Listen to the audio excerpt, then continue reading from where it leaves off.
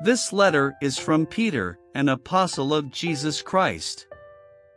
I am writing to God's chosen people who are living as foreigners in the provinces of Pontus, Galatia, Cappadocia, Asia, and Bithynia.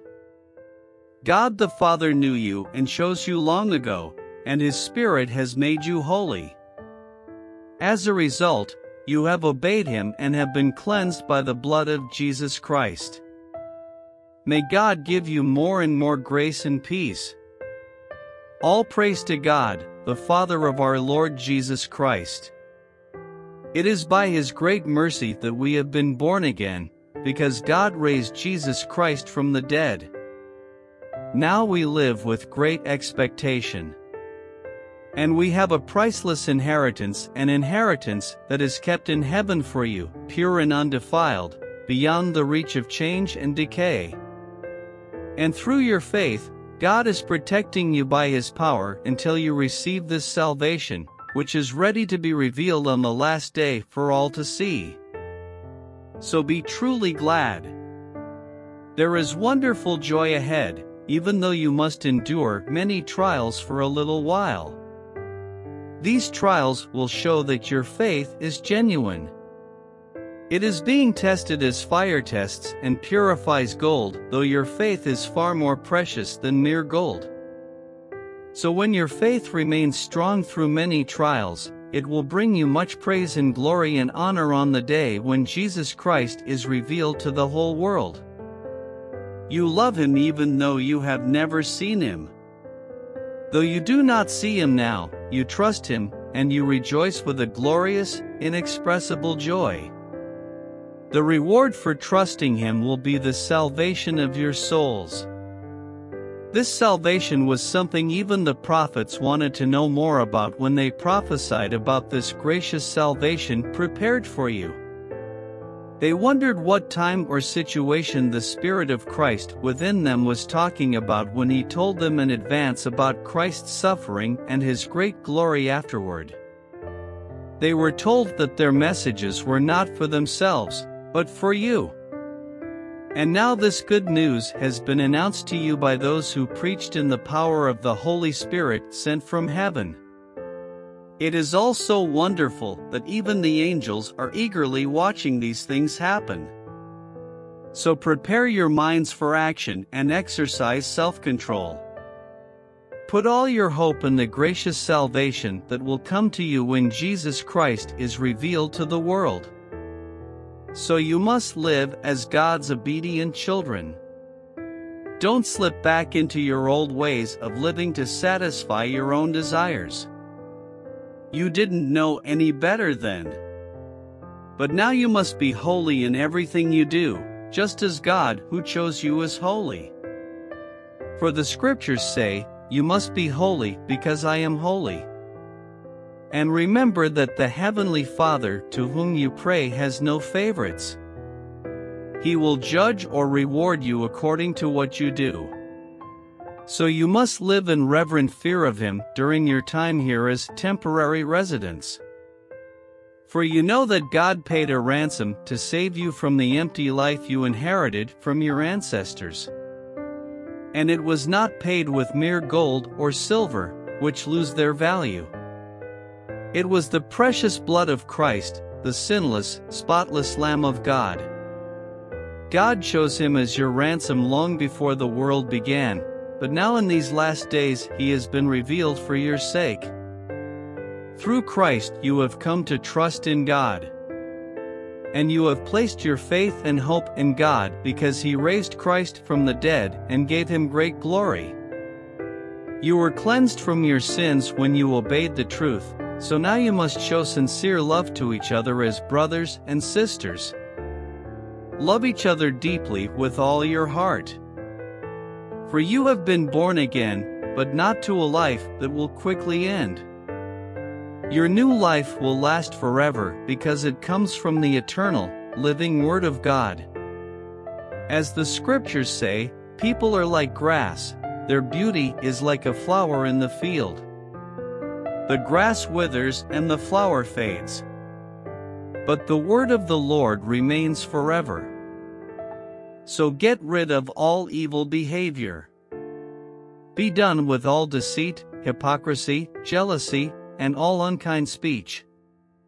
Like newborn babies, you must crave pure spiritual milk so that you will grow into a full experience of salvation. Cry out for this nourishment. Now that you have had a taste of the Lord's kindness, you are coming to Christ, who is the living cornerstone of God's temple. He was rejected by people, but he was chosen by God for great honor. And you are living stones that God is building into his spiritual temple. What's more, you are his holy priests. Through the mediation of Jesus Christ, you offer spiritual sacrifices that please God. As the scriptures say, I am placing a cornerstone in Jerusalem, chosen for great honor, and anyone who trusts in him will never be disgraced. Yes, you who trust him recognize the honor God has given him. But for those who reject him, the stone that the builders rejected has now become the cornerstone. And he is the stone that makes people stumble, the rock that makes them fall. They stumble because they do not obey God's word, and so they meet the fate that was planned for them. But you are not like that, for you are a chosen people. You are royal priests, a holy nation, God's very own possession. As a result, you can show others the goodness of God, for he called you out of the darkness into his wonderful light. Once you had no identity as a people, now you are God's people.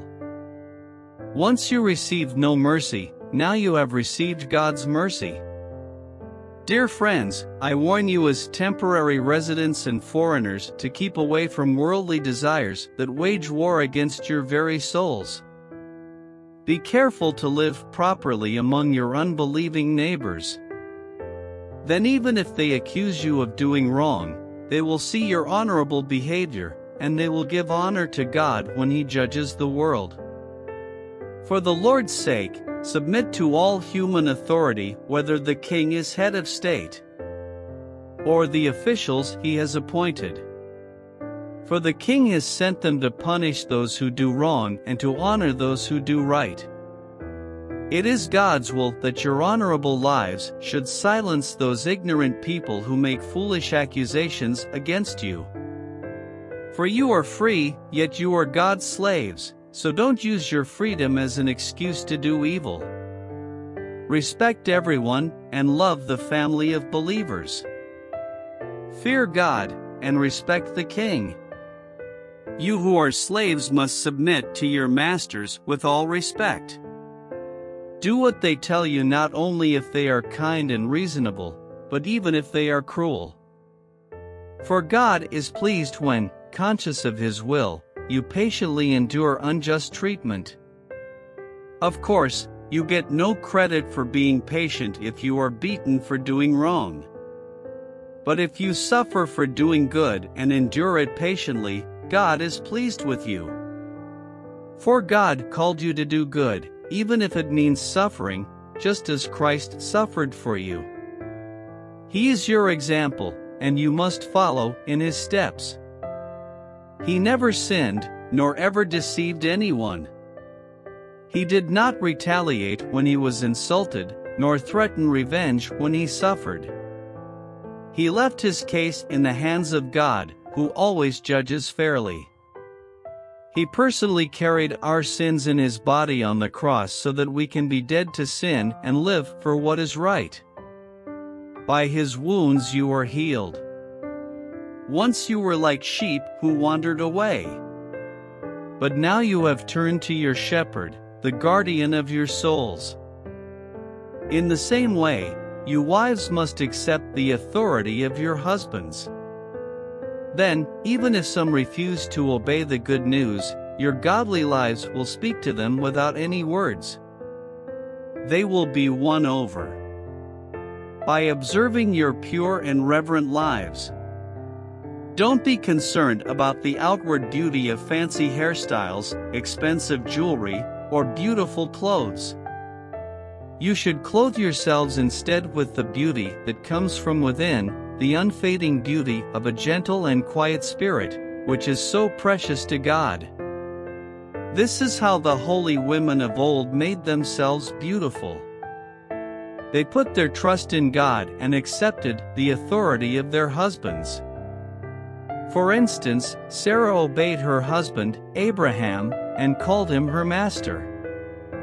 You are her daughters when you do what is right without fear of what your husbands might do.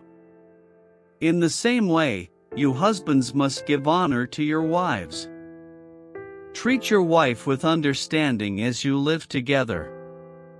She may be weaker than you are, but she is your equal partner in God's gift of new life. Treat her as you should so your prayers will not be hindered. Finally, all of you should be of one mind. Sympathize with each other. Love each other as brothers and sisters. Be tender-hearted, and keep a humble attitude. Don't repay evil for evil. Don't retaliate with insults when people insult you. Instead, pay them back with a blessing. That is what God has called you to do, and He will grant you His blessing. For the scriptures say, if you want to enjoy life and see many happy days, keep your tongue from speaking evil and your lips from telling lies. Turn away from evil and do good. Search for peace and work to maintain it. The eyes of the Lord watch over those who do right, and His ears are open to their prayers. But the Lord turns His face against those who do evil. Now, who will want to harm you if you are eager to do good? But even if you suffer for doing what is right, God will reward you for it. So don't worry or be afraid of their threats. Instead, you must worship Christ as Lord of your life. And if someone asks about your hope as a believer, always be ready to explain it. But do this in a gentle and respectful way. Keep your conscience clear. Then if people speak against you, they will be ashamed when they see what a good life you live, because you belong to Christ. Remember, it is better to suffer for doing good, if that is what God wants, than to suffer for doing wrong. Christ suffered for our sins once for all time. He never sinned, but He died for sinners to bring you safely home to God. He suffered physical death, but He was raised to life in the Spirit. So He went and preached to the spirits in prison. Those who disobeyed God long ago when God waited patiently while Noah was building his boat. Only 8 people were saved from drowning in that terrible flood. And that water is a picture of baptism, which now saves you, not by removing dirt from your body, but as a response to God from a clean conscience. It is effective because of the resurrection of Jesus Christ. Now Christ has gone to heaven. He is seated in the place of honor next to God, and all the angels and authorities and powers accept His authority. So then, since Christ suffered physical pain, you must arm yourselves with the same attitude He had, and be ready to suffer, too. For if you have suffered physically for Christ, you have finished with sin. You won't spend the rest of your lives chasing your own desires, but you will be anxious to do the will of God. You have had enough in the past of the evil things that godless people enjoy, their immorality and lust, their feasting and drunkenness and wild parties, and their terrible worship of idols. Of course, your former friends are surprised when you no longer plunge into the flood of wild and destructive things they do. So they slander you. But remember that they will have to face God, who stands ready to judge everyone, both the living and the dead. That is why the good news was preached to those who are now dead, so although they were destined to die like all people, they now live forever with God in the Spirit. the end of the world is coming soon. Therefore, be earnest and disciplined in your prayers. Most important of all, continue to show deep love for each other, for love covers a multitude of sins.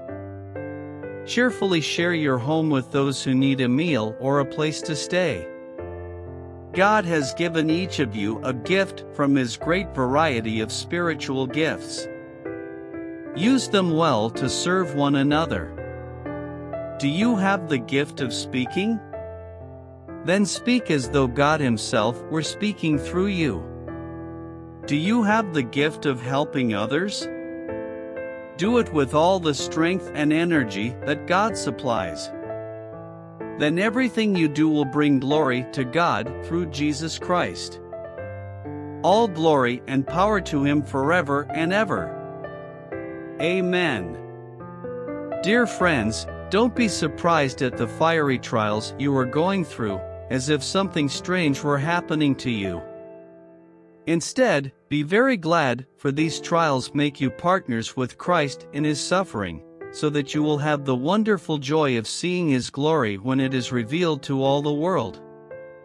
If you are insulted because you bear the name of Christ, you will be blessed, for the glorious Spirit of God rests upon you. If you suffer, however, it must not be for murder, stealing, making trouble, or prying into other people's affairs. But it is no shame to suffer for being a Christian. Praise God for the privilege of being called by His name. For the time has come for judgment, and it must begin with God's household.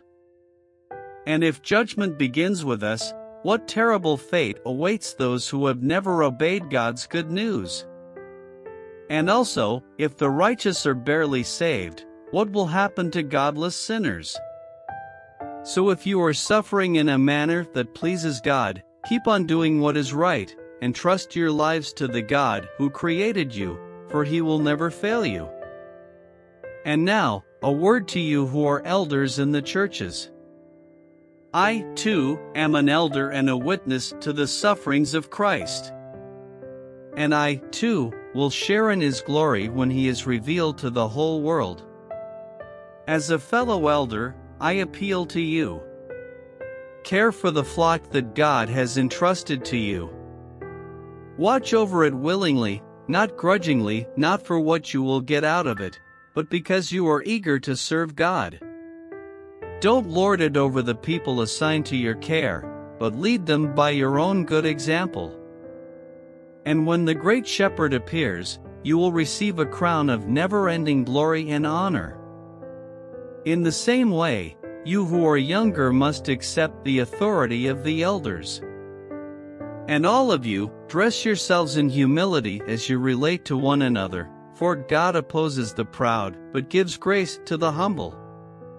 So humble yourselves under the mighty power of God, and at the right time He will lift you up in honor. Give all your worries and cares to God, for He cares about you.